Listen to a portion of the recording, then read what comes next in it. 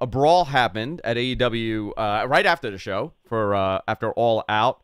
An investigation is happening. Suspensions have been handed out. You guys know the whole story. So, Dave, let's go into this. This is crazy to talk about. Everybody knows the importance of the success of AEW and professional wrestling, and especially in that company. Everything matters right now for them. And the fact that this happened really is surprising to me.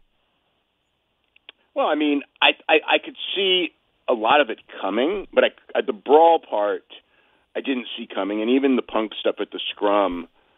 I mean, I guess I saw it coming the minute he got in and started. I kind of could see where that one was going, but I didn't know that he was going to do that. But yeah, the fight I didn't see coming, and that kind of changed everything. And I don't know the fallout yet. I mean, obviously, the fact that Punk's out. He tore his triceps. He's already had surgery, so he's out for 8 months ish, and so that's a lot of time to heal wounds and to perhaps bring him back, perhaps not. I don't know. And then as far as like the Young Bucks and Omega got stripped of the trios titles, which means that I was not shocked, but a little surprised, because if it's only going to be, let's say, a quick investigation, they look at it for a couple weeks, they decide they're going to bring them back at that point, or just do a quick suspension and bring them back then. They really didn't have to strip them of the championship, but they did right away. So that I thought to be very interesting, and that maybe even the most interesting aspect of the post-fight situation was stripping them of the titles, because in theory you would only do that if they were going to be gone for longer than I presumed that they would be gone. But we'll have to wait and see. What did you initially think they would be gone for? Just the couple of weeks for the investigation, or? Yeah. I mean, I didn't expect, but again, until we get the full story of what happened, I'm trying to not really, say like, oh, what's the right suspension? I don't know because we don't know the full story. What's the right thing to do? I mean, I feel Ace Steel should be gone. I mean, I could say that because his job was to calm things down, not to hit somebody with a chair and bite somebody. But as far as the other people, I want to kind of give them their say and see what happens. I mean, Punk threw the first punch, not a good thing at all, but what happened before that punch was thrown? We'll get the story, but no one's going to go in detail on it right now until the investigation's over. Now, on that suspension list right now is CM Punk, obviously, Ace Steel, obviously, Kenny Omega, Matt and Nick Jackson, Pat Buck, Chris Daniels, and Michael Nakazawa, along with Brandon Cutler. I find it interesting that Pat Buck and Chris Daniels were also suspended. Is it because they were in the room when it happened, or? Well, my gut was that they were probably looking at breaking it up. Yeah, that's how I was seeing it too. Others probably were as well. I mean, I'm figuring, generally speaking, when there's a fight in wrestling, it's usually very short, and everybody runs in to break them up. I don't know, again, like, why were these guys suspended? Maybe it was just a thing where everybody in the room who was involved physically, because there are people in the room that were not suspended that are witnesses, but everyone who got involved in the pull-apart, maybe they just suspended them until, it's kind of like something happens on the police force that's controversial.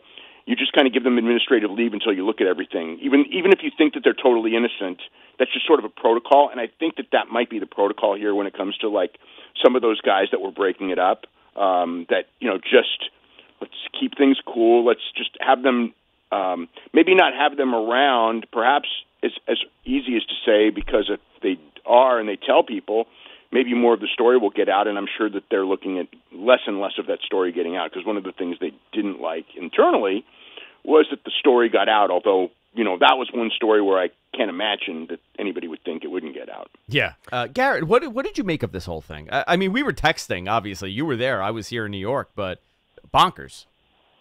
So actually, the thing that Dave and I had a long conversation about this on Friday, and the one thing that I realized I didn't even ask him about was about the suspension. So it's kind of a question to both of you, which is, do you think if they did not get stripped, when you're dealing with talent and there's two sides, it would seem that maybe Tony is favoring one side unless both sides were stripped of their titles, because it's essentially the same punishment for the same crime kind of thing. I believe that that's the case, but the difference is that Punk, you could say he's not stripped of the title because of what happened. You could say he's stripped of the title because he's injured, because he has to be stripped of the title because of the injury. And just say I wasn't stripping anyone of the title and just leave it at that. But he, quickly stripped them of the title, which I just found, and I'm not saying right or wrong. I just found that very interesting, because if they're going to be gone for 2 weeks, 3 weeks, whatever, you just finished a tournament for the championship, and then you kind of, with great matches, and you kind of throw it away, and then you put it on a team that was not even in the finals. And, it was a decision that he made, and he hasn't really explained the decision. So, and I don't expect that he will until this thing is over. I mean, he was very careful to not say anything past, that whatever the lawyer said, this is as much as you can say, and don't say anything more. Yeah, obviously. Now, there are two things that got set up. One is new champions for the trios titles. We saw that happen on Dynamite. We also got a tournament of champions that will culminate here in Queens at Arthur Ashe Stadium.